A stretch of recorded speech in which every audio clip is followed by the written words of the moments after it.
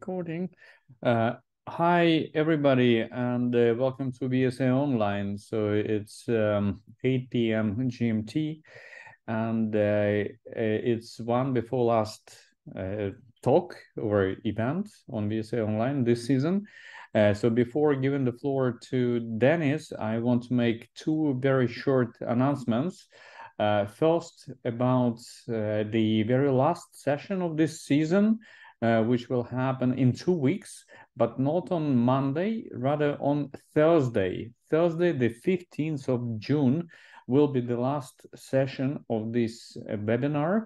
At the same time, 8 p.m. GMT, I will send a reminder to you, and it will be a hybrid event. So we will meet physically here in Luleå, and you will connect. You will have a possibility to connect online to join the panel discussion about challenges and future development directions in VSA and hyperdimensional computing. So this was the first announcement, and the last announcement is about new talks, new season. So I'm started to form a program for the next season of the webinar. So if you're volunteering to give a talk, so please drop me a line, and I will schedule your talk gladly on one of the available slots.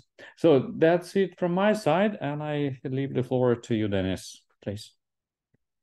Yeah, thanks, Evgeny. So let us start with sharing the screen. So I hope you guys could see the slides and yes, everything is visible. Yeah. So let's get the laser pointer, and yeah, let's start. So the idea of this talk was essentially to cover the paper that is about to be published at Neural Computation. And in this paper, we talk about different ways of retrieving or decoding information from what, as we call them, holistic representations, but from hypervectors, essentially. And one practical thing that, if you want to take a look at the paper, there's it's up on arXiv right now because we've realized that neural computation was a little bit challenging to obtain the paper from. And then also, even so, I was leading the project. It was a number of people from the Redwood Center at UC Berkeley involved in the project. So it was Connor Pynchon, Chris, Bruna, Paxson, Fritz, and I.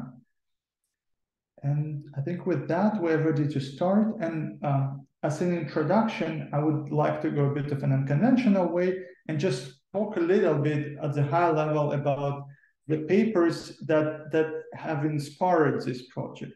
And so one of this paper was our 2018 paper that we internally very often refer to as capacity theory. And the idea of this paper was that was to better understand theoretically how one could be able to analytically predict the amount of information, or in this case, even like a simpler step, sort of the accuracy when decoding data structure from distributed representations. And here you just see an example from this paper, and we will talk in details about particular techniques that were considered in this paper. But the project that I'm presenting is extending the number of these techniques.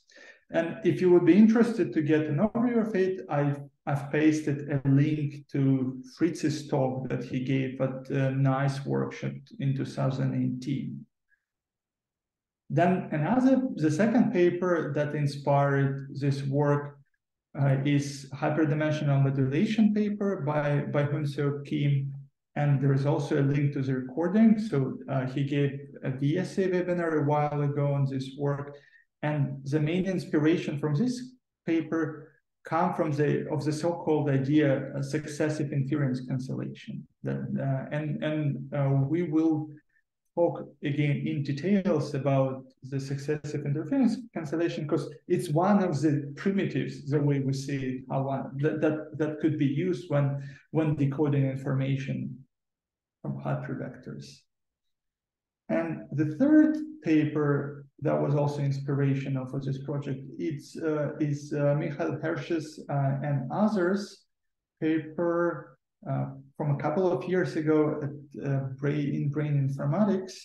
And this paper was also, it was also presented at VSAONLINE. So that's why it's great to have it as an ongoing activity. So like references could be given at the level of video recordings. And so the inspiration for this paper is essentially an experimental protocol that we're also going to use and slightly extend. But essentially, the experimental protocol that could be used in order to compare various decoding techniques, in order to see what is happening, for example, with the accuracy of decoding as we change some of the parameters of the problem, or like what happens with the information read. And we will have a slide about this performance metrics. So no worries if you don't fully get it. It's these 3 slides were just mainly to recapitulate the motivation and sort of the key roots, like how sort of we came up with the idea with the idea for this project. And so given that motivation, we can start with more formal and dry part and introduce the problem, like what are we exactly going to do? And since we're going to study decoding information from distributed representation, the first question, right, is like, how do we encode information into distributed representation?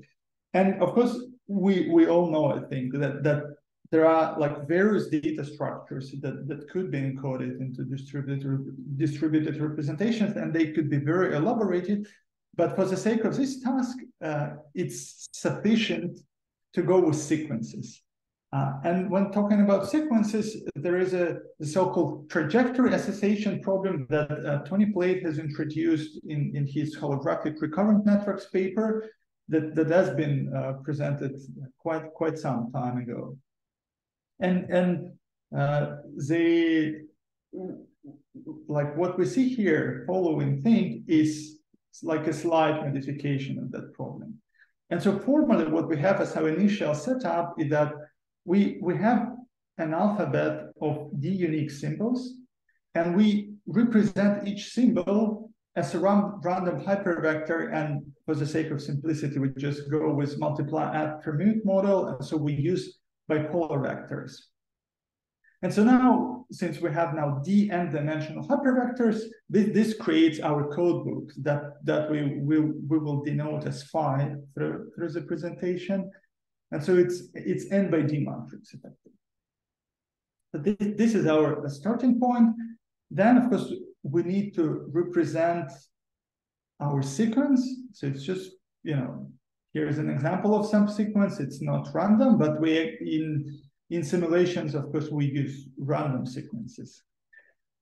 So, and we denote the length of sequences and in order to encode a particular position within a sequence, we're going to use the idea of random permutation that was very well highlighted in Pentis paper, the 2009 paper. And in our recent survey, we also highlighted like various other papers like that have done very similar ideas in terms of how one can do sequence encoding. But within that paper, we go with permutation-based encoding. And so effectively, what we're going to use, we take one particular random permutation, and for position I, in order to represent symbol in that position, we're going to apply this permutation b minus 1 times, and this is denoted as here. So, right, so we pick in a position I in sequence S, we pick the corresponding hypervector from the code book, we apply our random permutation b minus 1 times, and so now the sum sign, this denotes the superposition. So now we combine all the encoded position encoded hypervectors together, and this is our hypervector y, that is compositional representation of the whole structure. So this is our encoding, and of course, so what we want to do, there is also an example, how we, like a concrete example. So let's say we have A, B, C, D, E, like this is our sequence with 5 symbols. And so we just start, going backwards. So it's like a recency effect. And so the most recent symbol in the sequence is not permitted at all. The second most recent is permitted once, and then twice, 3 times, 4 times, and so on. This is our encoding. And then, of course, we have the decoding task. And the decoding task is that given that we know Y, phi, and of course, implicitly, we know how the encoding has been done, we want to reconstruct the sequence S, and this is we denote as S hat. That is our program formulation. And if there are any questions at any point, I think it would be good just to stop immediately and discuss, and clarify if there is anything that is unclear. So far, so good. So then an important thing that is going to be leveraged as a part of comparing various decoding techniques and also categorizing them is the idea that we can actually take this encoding that we just saw, and we can connect it to the ideas of sparse coding and compressed sensing. And so how do we do it? So simply by just slightly reinterpreting the encoding. So now we can think, instead of permitting a particular hypervector that we picked from the code book, we actually create the permuted versions of phi. So we permuted, like we start from unpermuted version, then we permute it once, twice, and so on until all the way till like we apply permutation d minus 1 times. And so now we can concatenate all these permuted code books, and so we kind of get a giant code book that we denote as A. So it now contains all the permuted code books file. And now A is our new dictionary or new code book. And then next modification that we have to do, next reinterpretation, is that we create a vector X that has the dimensionality VD, which is a concatenation of one hot encoding of symbols that we have in S. So it's now like we have the first symbol, and it's a d-dimensional one hot encoding. The second symbol, and another d-dimensional. And so we concatenate together these such d-dimensional one hot vectors, and this is why X, this is why X has the dimensionality big D. And so now, given these two ideas, the new giant dictionary A and this one concatenation of one hot encodings in X, now we can reinterpret our encoding of S as A multiplied by X. So our whole encoding now is vector matrix multiplication, and that is exactly equivalent to what we've done before. And that is so because now, instead of permuting a particular hypervector picked from the code book, we actually have all possible permutations of the hypervectors between 0 and b minus 1. And then we have identity, like X is an identity vector that says which of the permuted hypervectors needs to be included within our representation Y. And so why is that important? Well, because now we can say that if we want to decode X, because that is what we want to do, right? We want to reconstruct X, and now we can think of it as if it would be an optimization problem. So we know Y and we know A, and so now we want to find such an X that will minimize the error between AX and Y.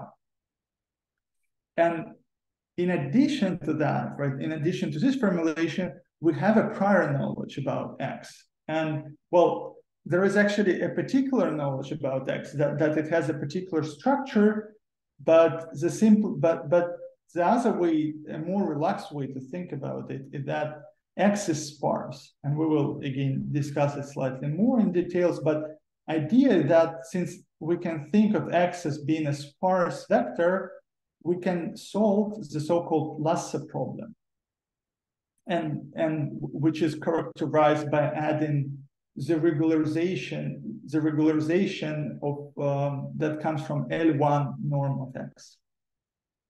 And this part is important because it partially determined how we created our categorization.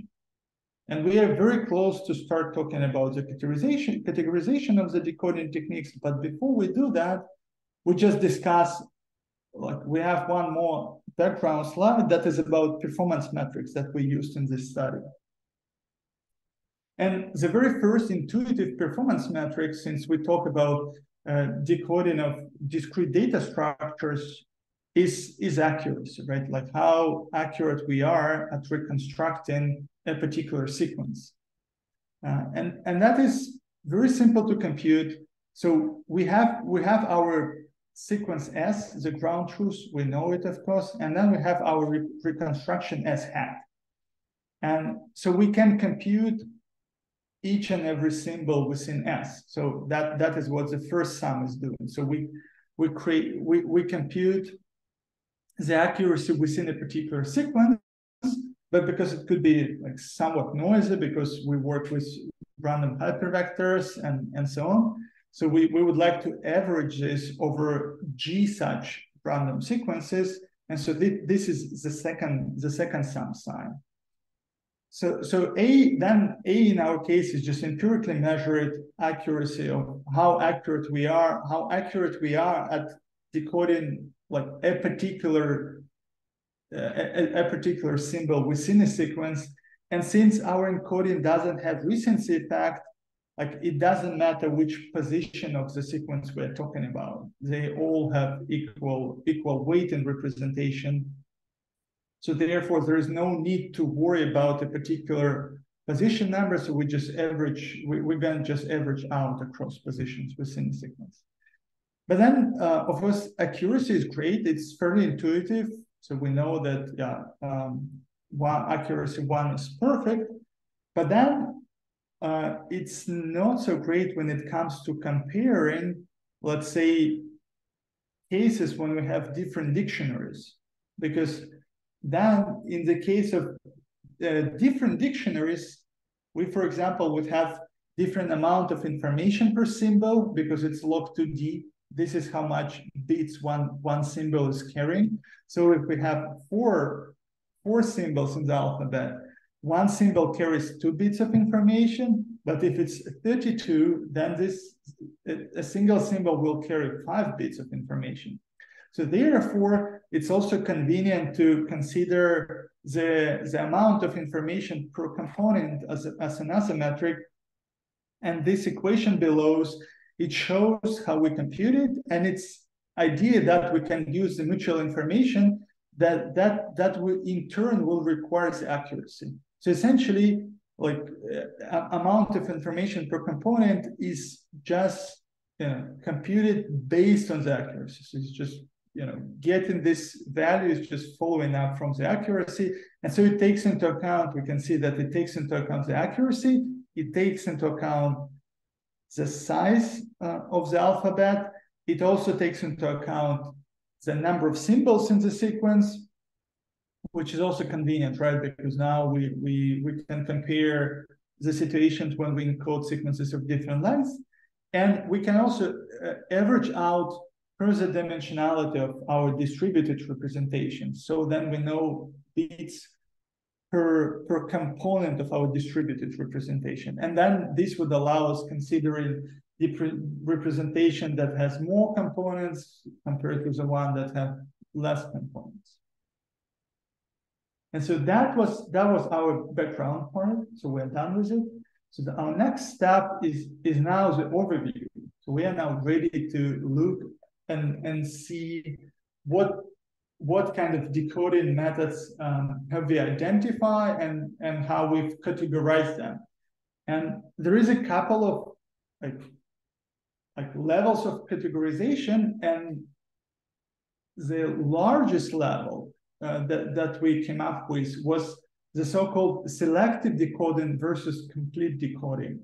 And so when saying selective decoding, it means that you can decode a particular position within your data structure. So you can decode a position in your data structure without really worrying about decoding any other positions.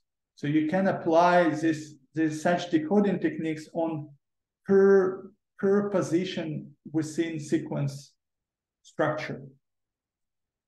That is a selective decoding. And there are two options that you can do. So you can avoid relying on like covariance structure that might exist in your code book. And if you don't do it, then we just simply call this decoding codebook decoding. So it will literally rely only on phi. But then additionally, you might rely on the covariance structure, and we will talk in details about like what this structure look like, how to compute this covariance structure. And then in this case, we'll denote this this technique as linear regression-based technique. And then in contrast to selective techniques, we have complete techniques.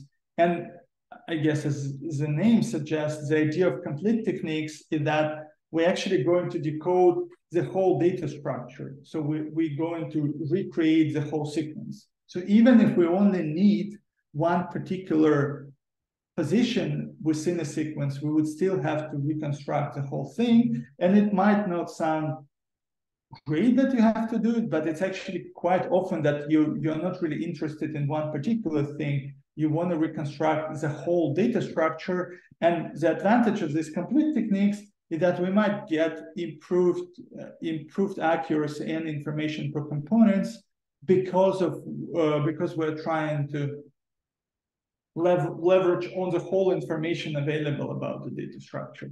And then the division within complete techniques comes from this lasso problem that we just introduced a couple of slides ago. And so if the answer to explicitly solve the lasso problem is yes, then we're talking about the techniques from sparse coding / compressed sensing literature, and two particular algorithms that we are considering that we're using within the study are the so-called FISTA algorithm, that stands for fast iterative shrinkage thresholding algorithm, and the CD algorithm, that is coordinate descent. But there are many more of them, so we just have chosen to use two. But that's why this list continues. And then if we don't use, and if we are not trying to solve the lasso problem explicitly, then we have other set of techniques that are using the so-called feedback. We call them feedback-based. And within this feedback-based, we have the selective decoding as the starting point for these techniques that is enhanced, for example, with the explaining away. That is the term that we use to refer to the fact that we can try to leverage on the understanding of the encoding of the structure, so we can try to remove the crosstalk noise that is present in our distributed representation that comes from other symbols that are jointly represented in our distributed representation. Or another technique that even builds on top of the explaining away, we call it matching pursuit. And we'll talk in details about this technique.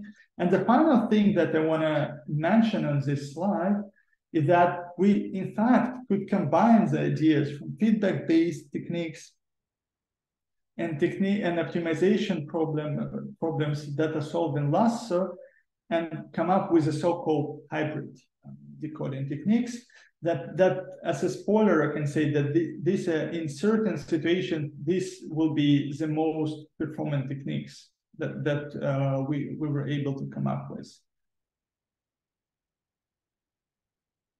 And with that, I think we can get into details of different decoding techniques so that we just get better understanding of what these different techniques are doing. And then we have the final block about the experimental results. And so we start with the selective decoding techniques, so highlighted here. And so this will be our navigation map. So the dashed rectangle is going to show like where we are on this overview of the decoding techniques. And we start with the selective decoding because this is the most basic decoding one can think about. And so the task is that we want to decode a particular position I from our distributed representation. And for that, we introduce the so-called idea of the readout matrix. So it's a special matrix that is specific to this position I. And we will discuss two ways how to compute this matrix. But let's say we know this matrix W out. And then in the case when it's known, the only thing we need to do is compute the inner product with entries of this readout matrix and our distributed representation Y, and then we take the argmax. And this is going to be the index within the code book for the very likeliest symbol in our current distributed representation Y. But so now we have a question, how do we compute the readout matrix? And the simplest way to do it is what we call codebook decoding. So it's literally based on the knowledge, on the fact that we know our codebook file. This is, as you recall, this is our initial assumption. And then also we know the structure of the encoding. So we know that we can, in order to revert the encoding, we can apply inverse permutation. And so in this case, we can apply reverse permutation to the codebook file.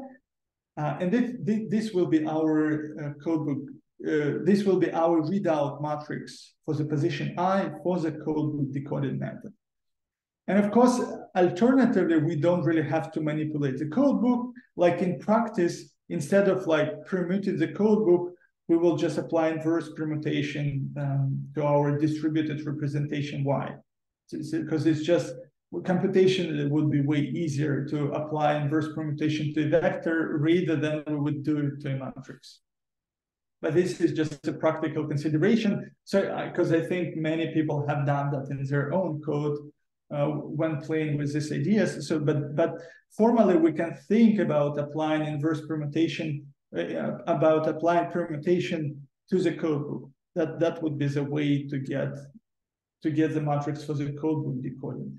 And then we have this alternative way that we call linear regression, because in the most general case, and that idea comes from the literature on the reservoir computing, in the most general case, you would compute the readout matrix in assuming that you have some sort of supervised data.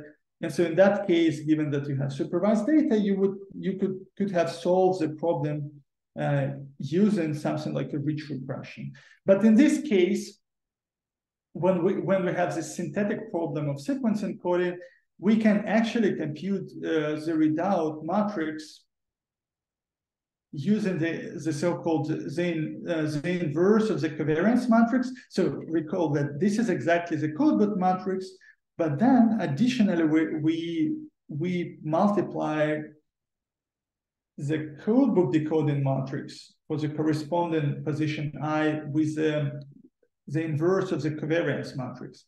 And this is how you can compute the covariance matrix. We're not going to go into the details of it, but what's important is that for this problem that we're considering, this could be done analytically. We don't really have to solve linear regression decoding explicitly, but it is something that we could have done in principle if we wouldn't know the way to get this covariance matrix analytically. So these were our selective decoding techniques.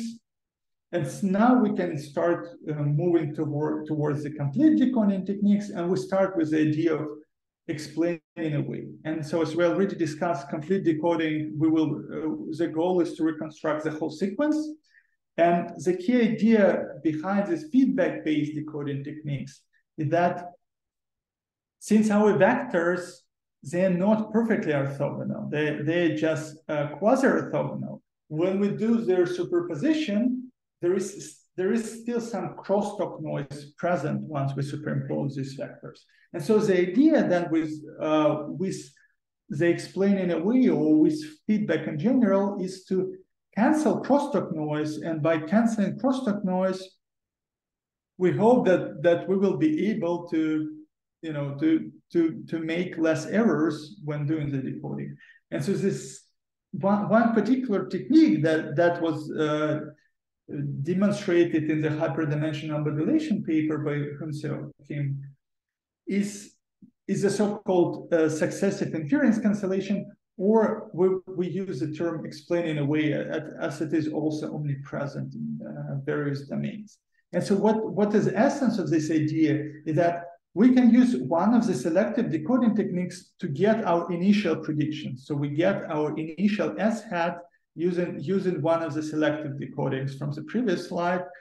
But now we have additional step. So now we have in this additional step, let's say we decode a symbol in position Y. So what we do, we take all the predictions in S hat that we already have, and we subtract, we sort of try to reconstruct the whole sequence except for the current position of interest, except for the position of interest Y with I, we reconstruct the whole distributed representation, everything but one symbol, and now we subtract it from Y. And assuming that most of the predictions were correct in our initial prediction decoding, then we can substantially reduce the crosstalk noise, and so we would be able to correctly predict Y. And so now, and then we can do it as usually. We can now do the selective decoding, but now with the residual. Now we call it Y hat. And so now we can repeat this procedure for several iterations. So now, like we get S hat predictions for the first iteration. So each and every position I between 1 and V. So we get this new selective decoding, and then so we use the updated predictions to go back to this part, and we can loop through it several times, and we could easily stop when we reach the predefined number of iterations, or we could stop if the solution after the next iteration is not different from the current solution that we have, the current predictions.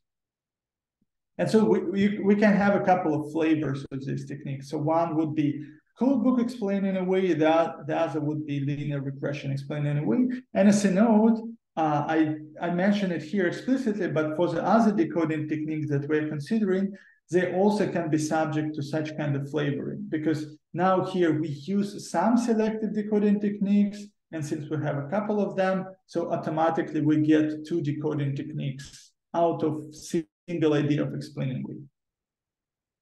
And so now we move on, and we are now talking about an extra idea on top of the explaining away that we call matching pursuit.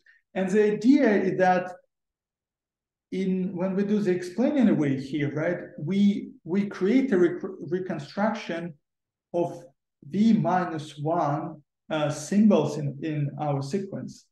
And it works great to some extent, but here's the problem with that.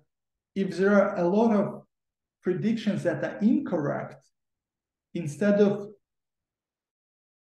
removing the crosstalk noise, at some point we could start introducing an extra noise. Just because the prediction is wrong, now the fact that we actually subtract the wrong prediction, we can think about it as if we would actually add an additional symbol into the distributed representation of the sequence. And so in that sense, the crosstalk is not being reduced, but it's actually being increased.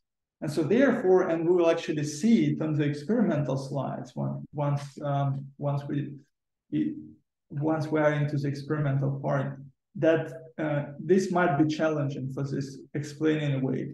And so how we can battle this problem while still using the idea of feedback? Well, instead of subtracting all of them in like all at once, we can actually subtract them one by one.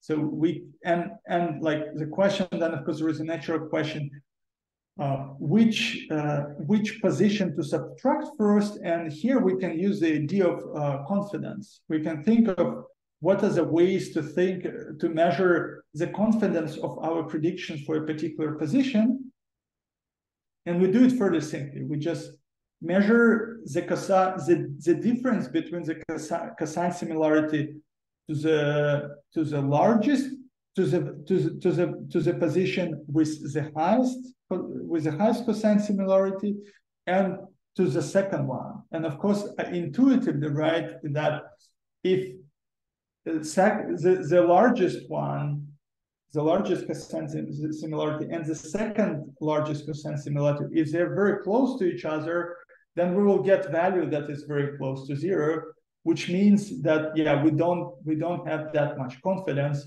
While if the largest similarity value is much higher than all other ones, we're going to get like much larger gap. And so that would mean that we have more confidence in thinking that this prediction is correct. And so once we have this idea of the confidence, so then at the current step we can just take the position C that has the largest confidence value, and so now we remove the corresponding prediction for this position C from our vector I. So now, like, instead of removing the whole sum here, we just remove one particular symbol. And then this symbol being removed, now we can repeat explaining away decoding with this residual. And then we again go back to step one, find the most confident prediction, but of course we do not consider the predictions that have been chosen before. So that is technicality, so we would have to do that bookkeeping. And so we continue explaining it now one by one. So we do it one symbol after another. And now, of course, we have two flavors now: the much in pursuit with codebook and much in pursuit with linear regression. And why we call it much in pursuit, that's because there is actually such a technique within sparse coding literature, and this idea is very similar, that we explain things in a greedy sense. So in some sense, it's a very greedy algorithm that we go one after another. So we like recreate our signal one by one. So we do it one after the other. So that's why it's called much in pursuit. And now we have a slide about our Lassa-based techniques. And so now we just need to recall that we can reformulate our encoding as vector matrix multiplication. And so now we have our optimization problem to be solved. And as already discussed, because V has only V non-zero components, because V is a concatenation of one-hot encodings. So even when D is not that large, X is still going to be sparse. And this reminds us of sort of blocks. It's a block sparse vector essentially. And in this case, in this example, we have only 3 symbols in our alphabet, and then we represent a sequence of 6 such symbols. And so because it is sparse, we can add L1 norm regularization, and so we get the Lasso problem. And as I already mentioned, two of the available inference method that we are going to use is coordinate descent. And for coordinate descent, we use just scikit-learn optimization, scikit-learn implementation of this optimization technique that is available. And for the FISTA algorithm, we have our custom implementation. And the final slide about the decoding techniques is on the hybrid techniques. And it's a big mess to describe these hybrid techniques. It's not that easy to kind of state them as a single equation. But here I have a pseudocode for an algorithm that combines together coordinate descent and the matching pursuit with linear regression. And in that pseudocode, of course, we're not going to go into the details of the pseudocode, but we can think about 3 blocks that we do. So the first block is to choose the initial predictions. And by initial predictions, what we do, we just take our vector I and we create predictions both with, let's say, coordinate descent. So we solve the Lasso problem with coordinate descent. And alternatively, we solve this problem with linear regression matching pursuit. And then we check which of these predictions overall seem to be better. And then we just use a cosine similarity between the reconstructed sequence using predictions from one technique and the reconstructed sequence using the other technique. And that's how we define which of the predictions seem to be more promising overall. And then we have to iterate. We do the loop starting from, like, we loop over v minus 1 symbols, and there we use the idea of matching pursuit, more or less. So we find the position that seems to be the most confident. We fix it. We subtract it from the prediction, and then again we run in parallel either the coordinate descent, in this case, coordinate descent decoding, or matching pursuit with linear regression. And then again, we compare now for the case of v minus 1 sequences, which one seemed to be better. And we just loop in this manner, and we kind of fix one prediction after the other, and the way we define which position to fix comes from this idea of the confidence. That's how it all works. So it's a bit of a mess, a lot of for loops and a lot of calling to the other existing functions, the existing decoding methods that we predefined. So now when we've covered all the decoding techniques, we can talk about the evaluation. And this very first slide, the idea with the slide is just to present the backbone of the setup of the evaluation and just the kind of figures that we're gonna look, because at the next slide we're gonna see all these pictures for several different codebook sizes. And so in the experimental setup, we followed that initial, we followed the evaluation protocol from the Brain Informatics paper, and we've averaged out so it was, of course, everything was pretty much empirical. So we've done 200 random sequences and average out the results across these 200 random sequences. In total, we had 10 decoding techniques, and here's the legend that defines them. And so the color is used here to define a particular type of decoding technique. Like we have blue color for the codebook decoding, then we have a red color for linear regression-like selective decoding, and then we have also 2 colors for Lasso-like decoding techniques. So black one is FISTA and green one is coordinate descent. And otherwise, then dashes are used in order to refer to kind of techniques that are building on top of the other technique. Like in this case, we have explained in a way for the case of with codebook decoding, and so this is blue dashed line. Similarly, we have the same thing for the linear regression, and then dotted lines are used now for matching pursuit. and correspondingly, like we have like dotted black and dotted grid lines for march and pursuit. That combines also now FISTA or coordinate descent. So these dotted lines are our hybrid techniques. And we, in the first 3 experiments, we fixed the dimensionality of hypervectors to 500, but considered 3 different codebook sizes, 5, 15, and 100 respectively. And the 3 types of plots that we have is one for accuracy. And so now we have accuracy on the y-axis, and it is against the number of the stored symbols in our sequence. Then the other type of panel is now using this value, these accuracy values, to compute information rate in bits per dimension. So that is exactly the metric we discussed at the beginning as a part of background.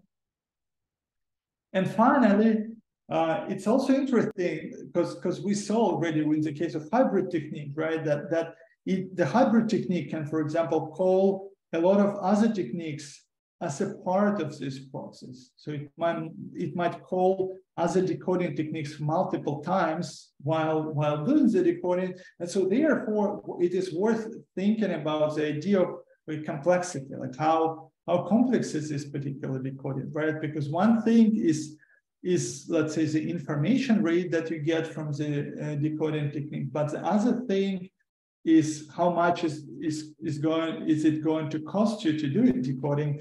And to do so, we just use the idea of, again, empirical idea of complexity using floating point operations. And in order to measure the floating point operations, we use the so-called performance application programming interface library that allows you to like compute the number of floats for a particular piece of code. So that is how we measure these floats.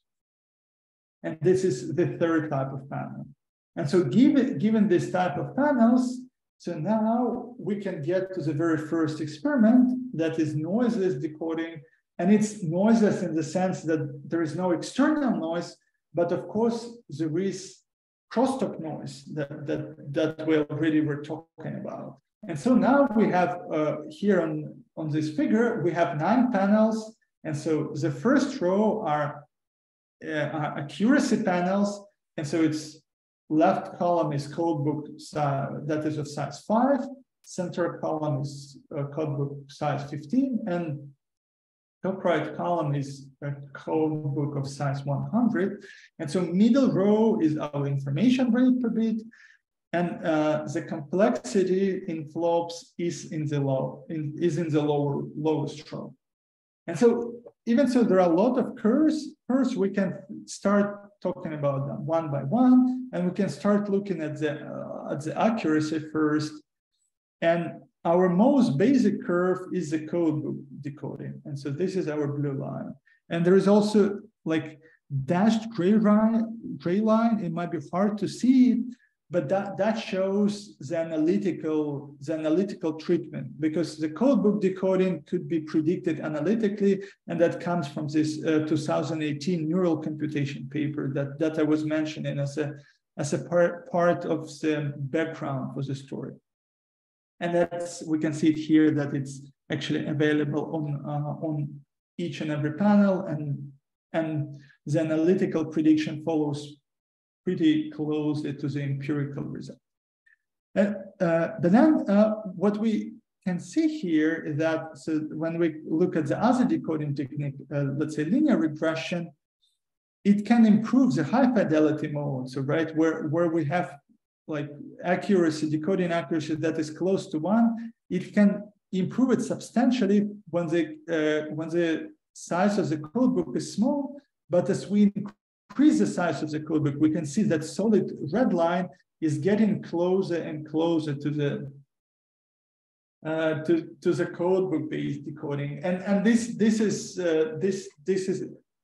pretty well aligned with all the previous results. So as far as we continue increasing the size of the codebook, we cannot leverage much by just considering the covariance information. Then what's next interesting is how let's say, the idea of explaining away here, right? The dashed line, the dashed blue line, and so we have to compare it to the solid blue line. It improves the high fidelity mode quite a bit compared to this initial codebook decoding. But at some point, we can see that it goes down very abruptly, and that happens exactly because of what we discussed, the shortcoming of this explaining away idea, that at some point, and of course our baseline here is the codebook decoding, right? Because it gives us the initial prediction. And so here we had enough errors in a sense that instead of subtracting the crosstalk noise, they started adding additional crosstalk noise. And from that point, the decoding just ill behaves. It goes very close it goes down to very close to the random guess that is denoted here by the dashed line. And of course, for every different value of D, we have different baselines for the random guess, because random guess is 1 over D. That's interesting. And of course, then we see that the match and pursuit idea, that is dotted line. So let's say blue dotted line here, right? The match and pursuit was, it continued expanding the high fidelity mode compared to the explaining away. But then it also reduced this issue of falling down very abruptly once the errors start to appear. So it eventually converges to the codebook-based decoding, which makes sense that eventually it must behave exactly the same way as the codebook-based decoding. Then we also could see, when talking about the Lhasa-based optimization techniques, we could also see that they perform fairly well. So here we can see the solid black line and the solid green line. And so for each figure, while in this case, for example, for larger value of D, coordinate descent seemed to be better than FISTA. And it's actually the case for all 3 codebook sizes, but it's just the most pronounced. We still could see that, for example, FISTA alone performs better than this codebook or selective-based techniques. And the final observation is that it becomes very powerful if we combine the Lasso-based technique, is the FISTA or coordinate descent, with the match and pursuit ideas. And these are our dashed black and green lines, right? They the ones that go most to the right, the ones that extend the high fidelity mode the most. And of course, as a consequence, because we have long high fidelity mode, it also transforms into the high amount of information bits that we can decode from the decoding. And so therefore, we can see here that for all 3 sizes of codebooks, the peak values, the observed peak values, they are obtained using the hybrid techniques. And also notably, the purple dashed lines, these are the baselines. This is the best results that were reported in the brain informatics paper. And so here we could see that hybrid decoding techniques, they allow us improving the information rate, kind of the largest amount of information that could be extracted from distributed representation for each size of the codebook. And this is especially most pronounced for the case when the codebook size is large. And probably, we're kind of getting out of time, but probably the final thing to say here is that when it comes to complexity, it's very natural in the sense that the selective decoding techniques, they are very cheap to compute because it's just single vector matrix multiplication. We don't have to do any extra bookkeeping. We don't have to repeat the decoding for several times. And so therefore, they really lie next to 0 here. And of course, know that this axis is logarithmic. And for other techniques, effectively, it's fair to say that the more complex, the more capable technique is of extracting information, the more computations it would require. Like here, the most complex techniques are the hybrid ones in all three figures. And so that suggests as the idea of the trade-off. So in a way, the trade-off in the sense that if we want to extract more information from the distributed representation, I mean, given that it's available, that we haven't really extracted all the available information, we can do so by using more complex techniques, but we should be able and we should be ready to pay for that in terms of computations. So it's almost like information computation trade-off here. And then there are a few more slides with the evaluation, and I won't spend too much time on them, but the natural idea of encoding this noiseless situation was to add external noise. And this is done by just including the sigma here. So we just include additional white noise, and then we just plot the decoding accuracy for a particular combination of codebook size and the number of symbols stored within the representation, and we just vary the amount of noise. And so what we see there, and that will be important for our conclusion, is that when the amount of noise is very low, the codebook technique is actually great. So because it starts like demonstrating some results, some solid results, even for low amount of noise. But of course, eventually, what we see is that eventually once the signal to noise ratio is high, so we don't have too much external noise, then other techniques, other decoding techniques, they kick in and they start to perform better than the decoding technique. But in terms of the low noise mode, the codebook decoding is a solid option to use. And then the third experiment was about limited precision. So it's also in some sense adding external noise, external disturbances, but now more for the sake of using the representations of limited precisions, right? Because in the previous results, our superposition vector was linear, and it might not be great, right? We might want to store this superposition vector using some limited number of storage bits per dimension, per component of this vector. And then the simplest case to do so in this case is just to use the idea of the clipping function. And so now the value of the clipping parameter kappa allows us controlling how many bits we're gonna use to store per dimension. And this is our x-axis in these figures. So it's like how much memory we dedicated per component of hypervector.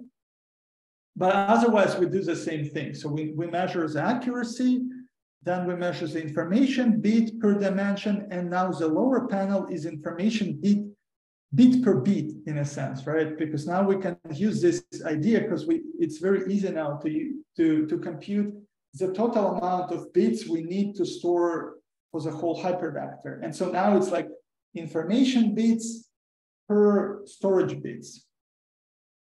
And so here, what's interesting here is that when you actually plot the results using this idea of bit per bit, then you actually, like on the previous figures, we saw on the one peak, but here there is kind of two peaks in a way.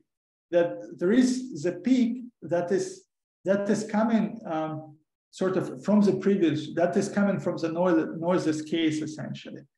And this peak is achieved here, right? So this peak is achieved once you get to such number of storage bits so that your vector is almost undisturbed. Because once your vector is undisturbed or almost undisturbed, all kind of complex techniques that are based on the idea of the feedback, they start working. They're working well. Because what we see here on the accuracy curves is that when the amount of storage bits is low, which means that we kind of very heavily, when we heavily applied clipping, let's say at the value of 1, so we pretty much, we almost apply the sine function. then the idea of feedback is meaningful. Then again, the codebook-based decoding performs just as well as anything else. And therefore, we can see this other peak at the very beginning when we use very few bits in order to store our hypervector, and we are not able to extract that much of the information when it comes to decoding. But anything that we are capable of extracting can be pretty much obtained just using the simplest case of the codebook decoding technique. But that is, of course, not the case later on. Like as we dedicate more and more storage bits per dimension, then we start to see that that the more complex techniques, they're kicking in because they allow us extracting more information, because we get into the high fidelity mode, and then that kind of inversely converges to larger total amount of information that we extract from the hypervector. And then when we divide by the number of storage bits, that results in the best peak. And of course, as we would continue increasing the number of bits per dimension, as far as we're in a high fidelity mode, that is not going to help us with anything. So therefore, the bit per bit information rate will just continue declining. So I think that is the final slide when it comes to evaluation. There is nothing special there. It just shows that indeed, as we can continue increasing the dimensionality, we can get to perfect accuracy with any decoding technique, even with codebook decoding technique. And the final takeaway is that that in that project, our goal was to survey, categorize, and compare available decoding techniques. We've also noticed that decoding techniques from various research areas can be utilized. And well, one idea was reservoir computing, and this is how we got the concept of readout matrix, the successive interference cancellation / explaining away it came from communications, much in pursuit, and last, so it comes from signal sparse representation. Also, we saw that hybrid decoding techniques allows us getting new information rate bounds. Also, lasso techniques alone, they perform exceptionally well. We saw the trade-off between computation complexity and information rate. And finally, we actually saw that overall, the codebook decoding, when considered overall scenarios, when there could be presence of noise, could be presence of non-idealities that comes from the fact that we're using limited storage. That allows us actually saying that like when considering like the sort of the overall performance, codebook decoding might still be a decent choice despite all these more complex more complex alternatives. And yeah, that is finally the final slide. All right, Denis, thank you very much for this presentation of your very systematic and methodological work. Thank you very much indeed. Well, I see a question in the chat. I think, in my opinion, you have answered in one of, on the corresponding slide. But Paul, if you're not satisfied, say, and Denis will comment about the complexity graphs and the solid lines that decrease in the flocks. Yes, okay. So yeah, I thought so too. And you also addressed my question about the clipping, so which I had somehow.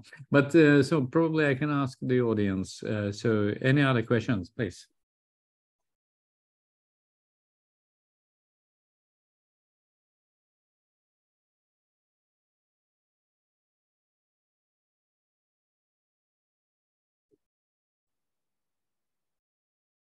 So let's see.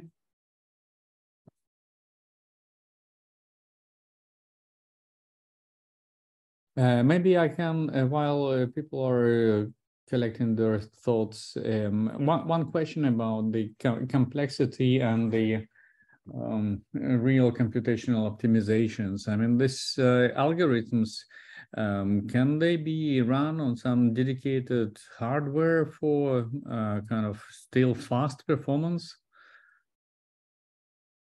So in a kind of parallel way. So I guess this flops. So this is, I mean, yeah, by no means flops is an optimal way to exactly. like it's like good enough to demonstrate this idea of trade-off. Yeah. So I mean, obviously, it's kind of order of magnitude more complex. Obviously. Right. Yes, but of course, I mean, first of all, right, like even so, like we're using flops, but for the code book decoding, you don't really need flops because it's bipolar matrix, right?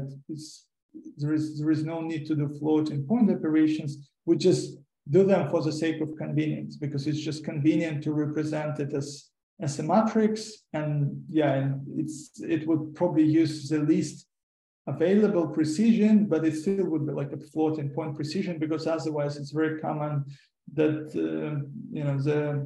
the packages would start complaining that for this data type the vector matrix multiplication is not available, something like that. But of course, in principle, it's in practice could be like the codebook decoding could be even cheaper to compute because it's plus minus ones. So you don't even need to do the floating point. No. You just do the summation and you just take care of the sign depending whether it's plus or minus in a particular position. I'm not sure about let's say this lasso-based optimizers. I'd probably, because you would have to compute the gradients and things like that. So I'm not sure if but then of course there are algorithms such as LCE, and this is a competitive algorithm for sparse coding. And for LCE, there is a fast implementation in neuromorphic hardware.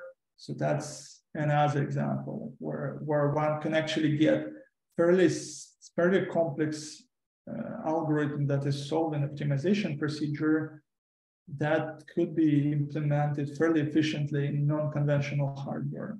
Yeah, so there is a lot of room for like doing this complexity and probably arguing about it. But I think it's important to have this idea of, okay, that you have a whole spectrum, you have a whole continuum of like either doing the simplest possible thing, but spending the least amount of resources, but getting the least performance out of it. Or you can have way more complex method, squeeze more juice out of your distributed representation, so to say, but you have to be ready to spend more resources while doing so. I think that's idea, at least I haven't seen it before. I think that idea wasn't on the map. Yeah, sure. I agree.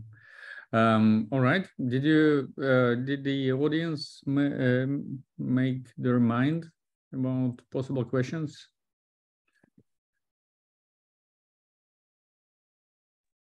Denis, can I just ask, have I understood this correctly? If you increase the dimensionality of the vector, are you saying that the covariance becomes, it doesn't matter anymore? This only really matters for smaller vectors, for vectors of lower dimensionality? That's right, Graham. Yes, exactly. This is what I'm saying. Yeah, okay. And that basically comes from the fact that there are so many vectors, like when the codebook size is so large that it's you cannot basically find enough structure. Like they basically become in like random enough in a sense that it's hard to optimize like their crosstalk noise. You cannot really like get improvement in terms of crosstalk noise. Yeah, they're not that predictable anymore. Yeah, got it. Okay, thanks.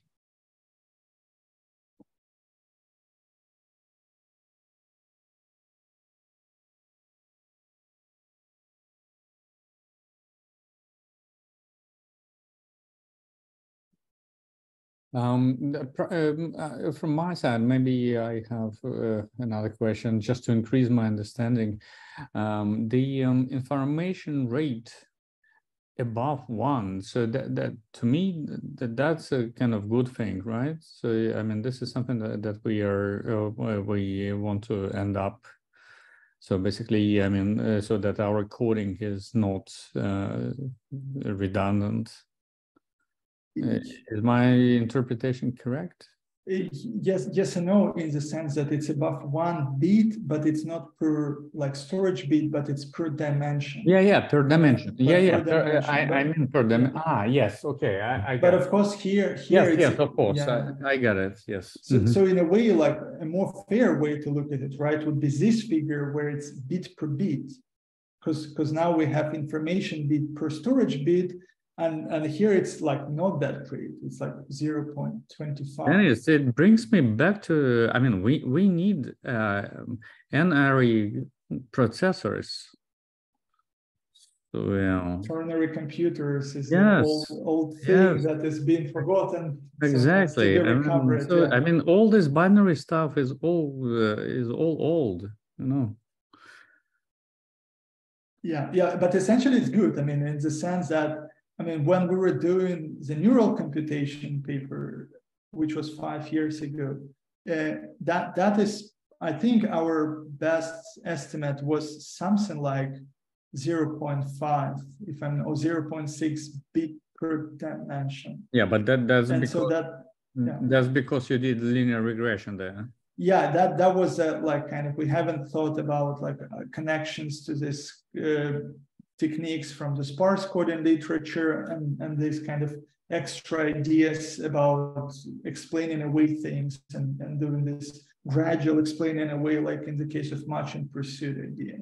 Yeah. So, but all this effectively, you know, all this advancement kind of, they come just from the fact that once you realize, there is a lot of algorithms that exist within sparse coding and compressed sensing literature, and you can formulate your problem in the same terms, and you just, you know, it opens the whole door. Just come and pick your algorithm, because people were thinking about these things for like decades in these areas. I agree. All right. Okay. So last chance for asking questions. I think we are running already towards midnight. In Sweden, anyways. No more questions? All right, Denis, thank you once again for this talk, and thank you all for attending today's webinar. So I'll see you in 2 weeks from now on the last open floor session. So about discussing the challenges of VSA. So in 2 weeks on Thursday, the 15th of June, 8 p.m., I will send a separate email about this. Thank you all for attending. Have a good week. Bye-bye. Bye. Thanks. Bye.